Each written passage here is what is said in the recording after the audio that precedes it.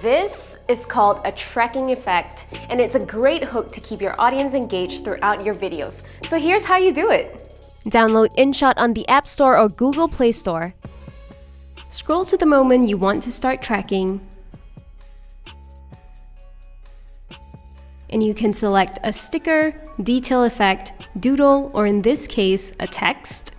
Type your text, adjust the duration, and reposition it. Once you're done, hit tracking,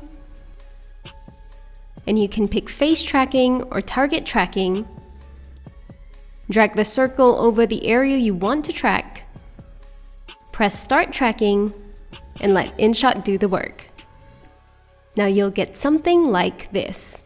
This is called a tracking effect. Don't forget to share your creation on social media with the hashtag InShot.